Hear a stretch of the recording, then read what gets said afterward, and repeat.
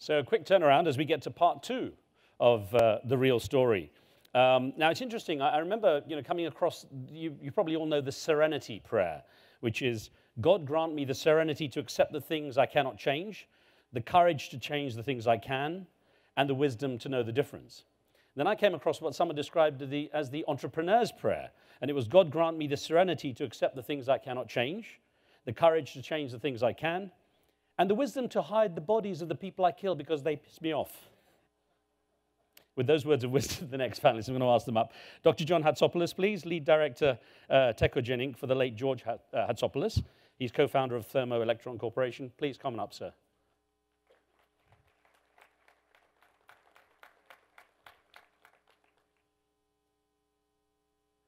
Good to see you. Thank you, sir. Grab a seat. Douglas Rauch is with us, founder and president of the Daily Table and former CEO of Conscious Capitalism, also past president of Trader Joe's, which just kept me very happy. Great to see you, sir. Come on up. And Peter Sprague is the chairman and founder of Satellite Displays and former chairman of National Semiconductor Corporation. Come on up, Peter. Thank you, sir. Ask me about the badge. You got it. Good. We'll be all right. So I guess I could start off with the same question to you about the idea about rules, where Diane von Fürstenberg had said, make rules and then break them. And I'm wondering, on the kind of different paths you've taken, what rules you've made and then what you had to break. Peter, perhaps you could start. Well, I very much appreciated the comments made beforehand, but they were really comments about good management. I spent my life not being a good manager. And so I have none of these sort of general management rules. I'm an entrepreneur. I either start it or invent it, or it's bankrupt. The advantage of all those things is you can't make it much worse, which helps.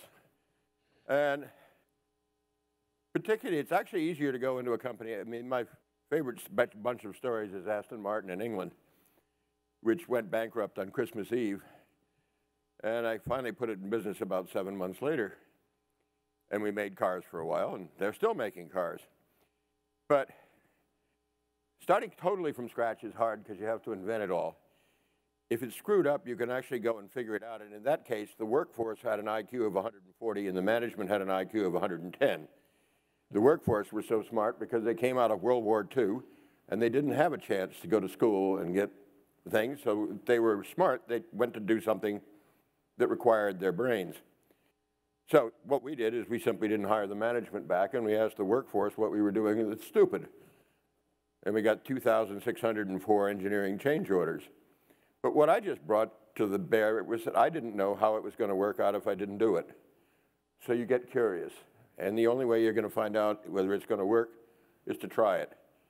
And then you get a bunch of people around you who feel the same enthusiasm. And that's the good luck of it. And then you get out of the way. So actually, one of my first cars as a student was an Austin Maxi, a pretty ropey car. So ropey that the U fell off and it said Aston Maxi. And I kept telling myself it's Aston Martin, but it certainly wasn't. Douglas, perhaps I can get your perspective on that. The rules that you've broken, what the consequences were maybe. Oh, boy. Well, I kind of think about rules in a slightly different way. To me, if I look out at, particularly in a life in retail, if you look out at the rules, per se, that to a large degree, certainly I spent my career working with great people that, along with the team we put together, helped break those rules or help create the rules. So in a lot of instances, if you take Trader Joe's, which I started with in 1977, there were 9 Trader Joe's and they were doing just a few $1 million. And if you wanted to try to survive, you weren't going to be able to follow the rules. You're going to have to find a different ground and in essence try to recreate the rules. And so one of the things that certainly Trader Joe's has very successfully done is recreate the rules around private label, around store brand. Back in 1977, no one went to a store for their own brand. Generally speaking, you never drove past a Stop and Shop or a Shaw's or a Star or out in Southern California, Vaughn's or Rauch's or anything, to get the private label of that other company.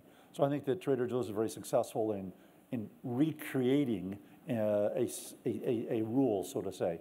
I also think that when I look at the ventures I'm doing now with Daily Table, one of the rules we have, or often the rules we have not included the human being in it.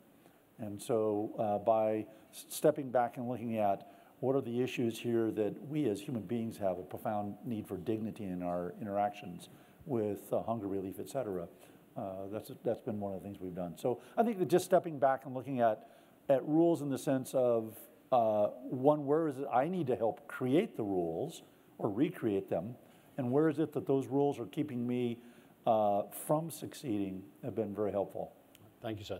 Dr. John Hatsopoulos, you were very cutting edge. You were doing something that was very pioneering as you set up. And I wonder what rules you came across and what rules you had to break and how your path then evolved. Well, thank you very much. First, I should tell you that I've never worked any place other than Thermo Electron, so I knew nothing. And I had a degree from Northeastern in history and mathematics, which also have nothing to do with business. So we started the company, again, on everything against the logic. My brother was a professor of thermodynamics. By the way, our whole family was professors of thermodynamics in Greece. We're legal aliens, by the way. We're not illegal. We'll make sure that's known officially. But anyhow, when we started Thermo Electron on my brother's PhD thesis, which he gives me credit as a founder, it's not true. He was a good brother. So we started the company, and his point was there is a problem with energy and emissions. And guess who was the enemy of Thermo Electron? New York Times. New York Times kept writing articles about these crazies in Massachusetts that have a problem with energy, which there should be no problem. So Thermo Electron has always broken the rules. Everything we did, we broke the rules. My brother was a good politician and a good scientist, and he persuaded Congress to pass all kinds of laws about energy efficiency. Some of you might remember PURPA, which was to force utilities to buy alternative energy. Anyhow, the biggest break, though, was in 1980. President Carter, in his wisdom, took away 60% of the profits of Thermo Electron and 40% of the revenues by forbidding us to go to market our products in Russia. Russia was buying everything we were making in the United States. Let's say Boeing would order us something from us. The Russians would say, we want 3 more of those. And it was all profit because the engineering was done.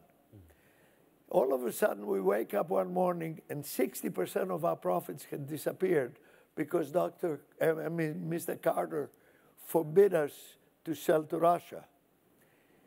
Now we decide what to do. And there were 5 of us running the company. Really, my brother was running the company anyway. But we started to talk about which projects. We had about 30 or 40 projects on energy. And most of them didn't make any money. So we decided we were talking about what to stop. One of the most important parts was the artificial heart. At that time, artificial heart had a bad name because of the original artificial heart that was marketed. So we thought, well, we had spent 20 years on it. We should stop it. It's costing us a lot of money. And I came up and I said, let's do something completely different and think about outside of the box. We should make companies out of all our ventures. Go to Wall Street and one by one raise money on all these, keep control of these companies, and grow Thermo Electron. By the way, I'll give you the ending. We had 24 companies, 24 public companies. At that time, I was a young man. I'm 85 years old now, so I'm not that young anymore. But the head of the board, a fellow called Frank Jungers, who was the ex-CEO of Aramco before the Arabs took it over, took me in a room and said, young man, you're making a mistake. Nobody has ever spun out ventures like this, and you're going to destroy your life. You've done very well. You're the CFO of the company, but you're wrong. But he says, you know, I will vote in favor of it because your brother told me I had to. So who was breaking the rules, you or your brother? Well, my brother was listening to, you know, we grew up together. He was 8 years older. He was my boss, my brother, everything. So anyway, we did this. We invited, and as I mentioned a few minutes ago over breakfast, what we did, we invited all our institutions in from the Northeast at our own expense to tell them about our spin-out strategy. I thought they'd be all excited. The punchline is they all sold everything that they could. We went to Europe, and every shares the Americans sold, they bought. We gave for 15 years a 32.3% annual return to our shareholders. Anyway. Because of the clock ticking, I'm going to get back to your story in a second and get back to elements of what you've learned in the time since you started that. But I wanted to get back to Peter because you'd mentioned how you found the engineers were the smart ones and the management were not. And I think what's happened with entrepreneurship nowadays is there's a much greater realization for the need for inclusivity. Like I said, I ended up working with Narendra because of conscious capitalism. That was brought to my attention. So I wonder how you see conscious capitalism and entrepreneurship taking a path of inclusivity developing in the coming years. Well, just one thing. I didn't say engineers. I said the workforce. Workforce. All right. And these were the guys who actually made the cars. Behind them, they had engineers explaining it, but the workforce were as good as the engineers. I love problems, and everybody in this room is wearing a badge, for instance. And all your badges are pieces of paper in a plastic envelope. 207 million people wore badges to conferences and meetings last year. It's actually the same 20 million people going to 10 conferences. And what does your badge do? You sign up for the conference, and then you get there, and you wait in line until you get your badge. Well, what would happen if you made the badge part of your iPhone? But I didn't start off about conferences. I started off with people who are going deaf, like me, or are deaf. And all of a sudden, how do I talk to somebody? Well, what would happen if I put a little microphone here, and when I talked, all of a sudden, it comes out in closed captions. It might even come out on that podium on a remote display, which is why it's called satellite displays. So it's a 1.5 ounce badge that costs about $40 to make. And you're going to be able to wear it in a hospital situation and have your hands free and talk to somebody. And if they speak Russian, you're going to be able to say, hi, how are you feeling? And in Russian, it'll come out in Cyrillic, Здравствуйте, как вы поживаете? Whatever the case may be, it needs to be built. And I don't know what's going to happen, but the great joy of this thing is the process of saying, I don't know why it can't be done, and therefore, why don't you find a bunch of people who can do it, and then see if you can do it. Maybe it'll work. I know it'll work. Hopefully there's a market for it. There's a huge learning curve because I dictate a lot of my text, so I don't have to type them out in a hurry. And the number of mistakes I've had to go back and apologize for. One of them telling my friends that my New Year's resolution was fasting on Mondays and Wednesdays, which went as my New Year's resolution is farting on Mondays and Wednesdays. And I hadn't noticed until someone said, well, I'll see you on Tuesdays and Thursdays. So, Peter, let me get your perspective. Let me get your perspective on the importance of a path of entrepreneurship which is much more inclusive. It's not just the profits-driven approach. You know, I think. Oh, sorry. Yeah. No, that's right. I understood. I think it's critical that we step back and think about what the purpose of a corporation is. And certainly for entrepreneurs, hopefully entrepreneurs understand that at the heart, they're looking to provide value. They're looking to provide something of value, a goods or service that is out there, a blank spot, a need that needs to be filled. I think that even existing corporations, and we certainly see this in Business Roundtable, Rauch showed you here with a class that he teaches at Babson regarding conscious capitalism, that this is an idea whose time has come that is so critical for us to understand that, once again, business at heart is about creating prosperity and creating value, not extracting it. And part of that is a mentality that is around optimizing a value chain. I had the opportunity to study with Peter Drucker when he was still teaching and getting my executive MBA out at Claremont. Many years after I started with Trader Joe's, and suddenly woke up and, oh my God, I'm a grocer. How the heck did that happen? And so one of the things Peter said was that the statement by Milton Friedman that the sole purpose of a corporation is to maximize shareholder return. Anything else is socialism. It's probably the most damaging statement on business in the 20th century. And so his idea was that the second that you try to maximize a return to one stakeholder, you by definition minimize the value chain for the other stakeholders. It's a little bit like if you think about a business as a system, it's about your body. If you wanted to simply have a healthy liver and then destroyed your heart and your lungs and your pancreas to do it, I think that none of us would feel we had a healthy system. I think that conscious capitalism around recognizing that the purpose of a corporation is to create a value chain across all of the stakeholders. And John, you said you'd gone in with no real knowledge except history and maths, and you were starting up a company. Where did your company evolve to start to include the thought of where the stakeholder chain actually stretches to? Well, it's interesting. First, let me make a statement that I honestly believe that the big strength of the United States is, number one, our Constitution, but number two, the entrepreneurs. And having the bulk of our shareholders in Europe, they keep trying to create entrepreneurs. Right now, France is spending a tremendous effort to create entrepreneurship. They can't. Ironic, because it's a French word. What is it? So I think we are the only country in the world, I mean, major country, that has entrepreneurship. I remember the Brits about 20 years ago tried it, and they still try. They don't succeed. I don't know, there is something in the genes of Americans to be entrepreneurs. And I'm very proud to be an American.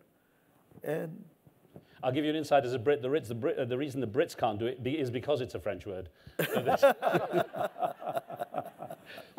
Just a quick, maybe we could wrap up with just a line on advice to young entrepreneurs. We've just got a few minutes left. So, Peter, perhaps you could just, for the young generation coming up, what would be your one nugget of advice?